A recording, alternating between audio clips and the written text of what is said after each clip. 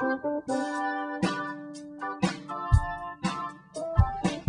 you doing, buddy? Hi, I'm Jim, and my friend Frank and I have been running our vehicles, our diesel vehicles, we've been running them on vegetable oil for a couple, maybe close to 3 years now. We get our vegetable oil from restaurants. They throw out the fryer later grease. We bring it back here, collect it from a bunch of different restaurants. We bring the grease back here, and we bring it into our very neat and tidy shop here. If we knew you were coming, we would have cleaned it up, but we didn't know, so it's a mess. The first thing we do is we take the vegetable oil home in these things, and we pour them into these settling tanks through a stream. So we put the grease in these settling tanks. There's about 6 inches of sand on the bottom of the tank, and the water that's in the grease gets trapped in the sand. We put it in the settling tanks, let it settle for 2 weeks. At least 2 days. 2 weeks is better, but minimum 2 days. Then we pump the grease below the top, above the bottom. We pump out the middle section with this pump.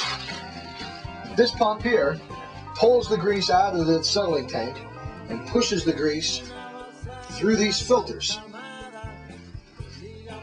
1, 2, 3 filters.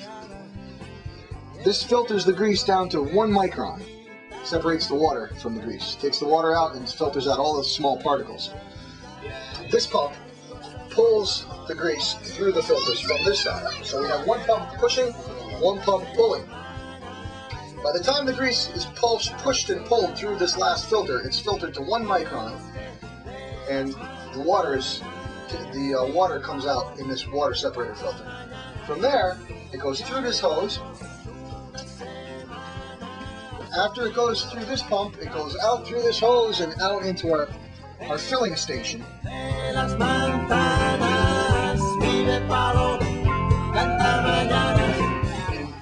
This hose here, we put that right in the car, diesel car, and we fill the car up. It's almost free.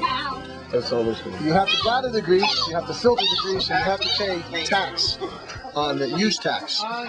You have to pay 54 cents a gallon here in Maine. You have state tax and federal tax. So we keep track of the consumption, and then we pay the tax at the end of the year for use tax.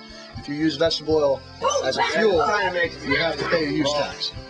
Now this car here, this is a 1979 Mercedes 2-door coupe diesel. This car's about $10,000. It's for sale if anybody wants to buy it. And this car runs on it. 2 separate fuel systems. The diesel tank itself, we have to mix 5 gallons of grease, clean grease, with a half a gallon of kerosene, a quarter gallon of gasoline, 4 ounces of diesel supplement. Diesel supplement is something that all the truckers use. It's right, and then there's the stuff that we buy, that Jim buys online. It's called Diesel Secret, and it's not a secret, but I think it's actually acetone, but I haven't really checked that out yet. But he buys that online, and we put 1 ounce in, and we mix those ingredients, the 5 gallons, the half a gallon, the quarter gallon, the 4 ounces, and the 1 gallon together. Put that in the diesel tank. That starts the car, gets the car running. When the car engine hits 150 degrees, the conversion kit switches over to the grease tank, which then burns straight grease. And I say it again, the grease has got to be clean. You know, we have to filter the grease. Filter to 1 micron. 1 micron. This is all filtered, ready to go.